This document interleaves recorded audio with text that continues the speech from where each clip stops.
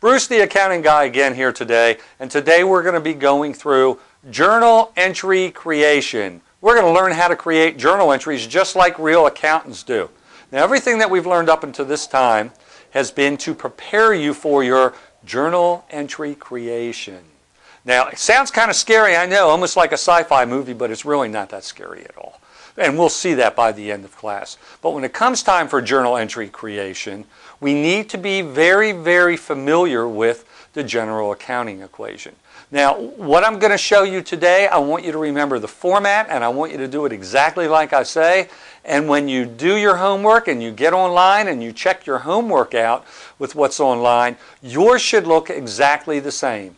If it doesn't, then unfortunately, you're doing it wrong and you're wrong. The two favorite words that my wife has in her vocabulary. So I get to say it for a change to someone else. So make sure that when you are doing this stuff, that you are very, clear on it, that you should have exactly the same answers as what's in the answer key. If not, then you don't have it right. You should have the same titles. You should have the same dollar amounts. It should be set up exactly the same. So let's go to the general accounting equation here and get a better understanding of it.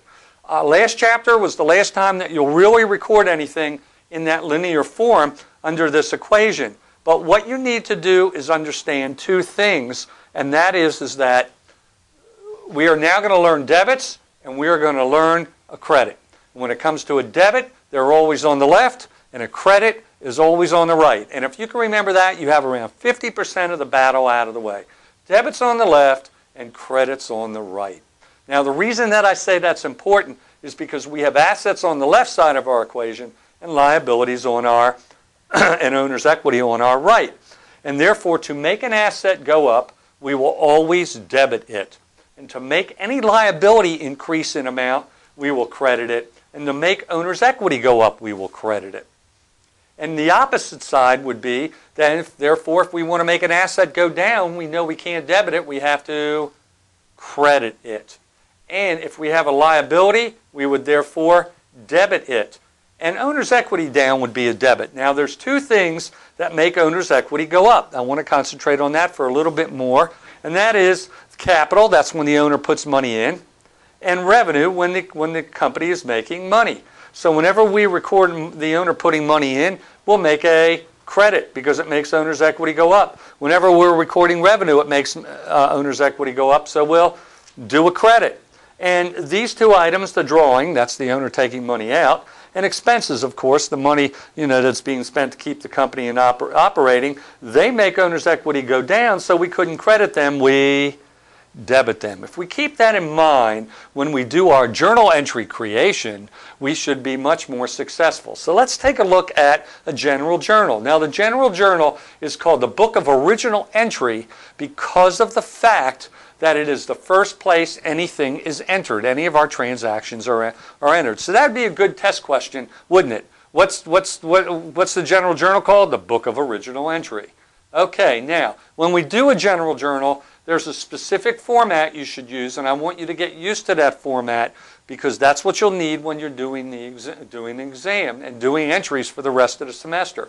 First of all, for every transaction, we'll always have a date, and we put that in the date column. Notice that we have a specific margin here, and we do have to pay attention to that margin. In this first transaction, we'll describe it. Let's describe it back to this equation. Remember that we have an owner. His name is Bird, C.R. Bird, and he's going to put in $10,000 into the company. By putting in $10,000, we know that's cash, and cash is an asset.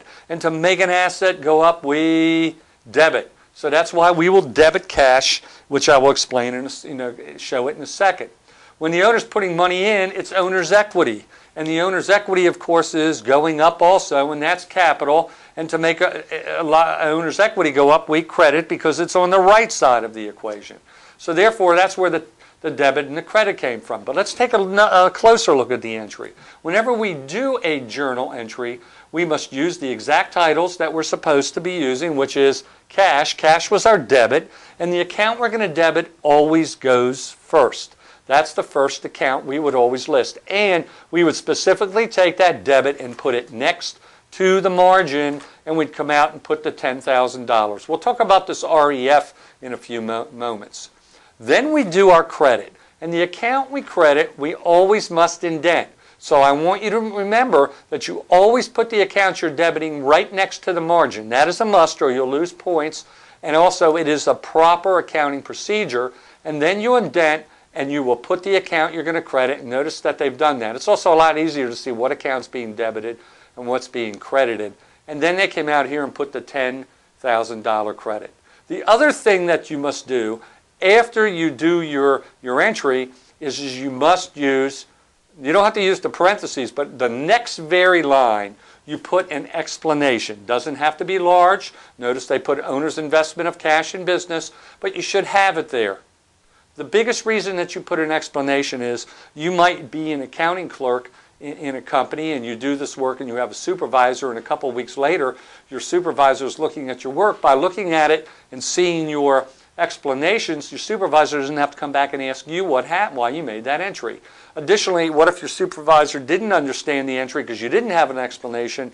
It would be even worse if your supervisor came back to you, asked you that question, and you couldn't even answer the explanation. Tell them the explanation because you forgot, because there's just so many. So it's always wise to put an explanation. Some people indent them out. Some people put them in brackets. I don't care if you don't put them in brackets. The important thing is that you always put them on the very next line. Once you've done that, we're almost done with the entry. We'll come back to these references. But you always skip a line. I want you to skip a line between entries. Notice how they've skipped a line between journal entries. Do not put one right on top of the other. That is not proper, and you will lose points for format if you do not skip them. So again, always show the date, put your debit first next to the margin, indent for the account you're going to credit, put your $2 amounts out here, and put an explanation and skip a line before you go on. Additionally, notice that the debit column will always equal the credit column. Now when it comes to the reference column, when you did your reading in the chapter, you saw that these amounts are then taken and posted to the general ledger accounts. After these amounts are posted to the general ledger accounts, you would come back and you would take the general ledger account number and put them in here. Then that tells me that these have been posted. For most of the work you're going to do for me, all I'm going to want are journal entries without the reference column numbers. So that was our first entry. In our second entry, we go out and we buy office equipment for $5,000, but we buy it on a note. We sign a legal document for a note payable. Again, did we use cash in that? No. But what did we effect? Well, we bought office equipment, so you know that that will be your first title you will use. Office equipment, of course, is an asset. Office equipment is increasing. Assets are on the left. To increase an asset, we debit. Hence, we list office equipment out first, and we come over and put the $5,000 debit. Now, once we know we have a debit, we automatically, again, should know that debits and credits should be equal, so the other side of the entry has to be a credit. So that can help you along when you do attack this. If you know one item for sure, then you know the other side. Now, I didn't say we used cash. I said we signed a note payable, so we would have to use a note payable. Now, think about a note payable. Again, it is a liability. It's money you owe others. So therefore, to increase liabilities, we credit them, and therefore we indent, put note payable, the $5,000. The last part of the entry, they put an explanation. Now notice they put this explanation on two lines because they didn't want the word equipment going into these columns. And if you have to do that, that's fine. But once they list the entry out, they skip a space to get to the next one. On the next one, we have a little bit different of an item. We have an item now that's new to us in the fact that we have collected $1,200 for services we're going to do for a company in the future. So they're really prepaying us. They're paying us ahead of time. Well, that is going to be future revenue to us, but we don't want to call it revenue now because we haven't earned it. And if we don't do the work, what would we have to do with that $1,200? We'd have to give it back. So at this point, any money we get ahead of time for goods or services that we're going to provide in the future, we can call it revenue, but we're going to put a special word in front of it. We're going to put the word unearned. And that word unearned keeps it off of the income statement. Generally, all revenue goes on income statements, but when we have the word unearned, it says we must do the work or give the money back. And I'll talk about that more in a second. So, again, we know we got cash in. We would debit cash. Cash is an asset. We want to increase our assets. Assets are on the left. To increase them, we debit them. And therefore, it is a debit the cash at $1,200. Cash is next to the margin. Of course, that was the date. And then we put the $1,200. Now we got to put our credit. We have to indent. And notice it's going to be unearned revenue. Now, unearned revenue really is another way of saying payable. And a payable, of course, is a liability. And increased liabilities, they're on the right. We have to credit them. So we'd have our unearned revenue of $1,200. And we would treat this unearned revenue account just like an accounts payable, just like a notes payable. It would be listed under liabilities, and until we earn it, we have to keep it in unearned revenue. Notice the explanation. They skipped a sentence and we're on to the next one. The next one is rent that we're paying. We paid $900 rent for the month. Now again, if you get confused on what do I do with rent expense, we did pay out cash, and cash is the easiest item usually most students have to work with. And now what are we doing to cash? We're decreasing it. Well, we know that cash is an asset. To decrease cash, to increase cash, we debit it to make it go up, but now we want to make it go down, so we would do the opposite, which is credit it. So therefore, if we know we're crediting cash, we know the other side of the entry has to be a debit. And it was rent, but we always have to classify what is it? Rent expense. And expenses were items that affected owner's equity, but it was one that made owner's equity do what? Expenses actually make owner's equity go down.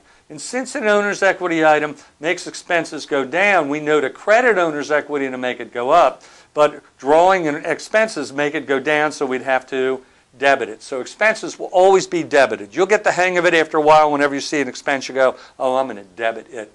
But again, remember, these two items, capital and revenue, make owner's equity go up. Those are the only ones we would credit. Drawing and expenses make owner's equity go down, so we would debit it. So therefore, coming back to our entry, we have the date. Our rent expense is the debit, so it goes directly next to the margin.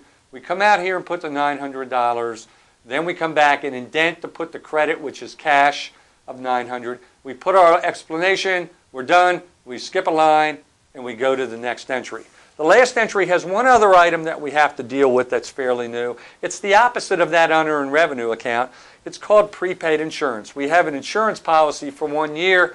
It's effective the 1st of October, and we haven't really used it yet. So what we do is instead of, again, when you say, well, you paid insurance, that's insurance expense, but it's good for a whole year. And so what we've really done is prepaid our insurance, and it's considered an asset. And you're just going to have to put that into your accounting repertoire, the word prepaid and insurance, and prepaid insurance is an asset. We'll cover more of the prepaid insurance and how it actually works in Chapter 3.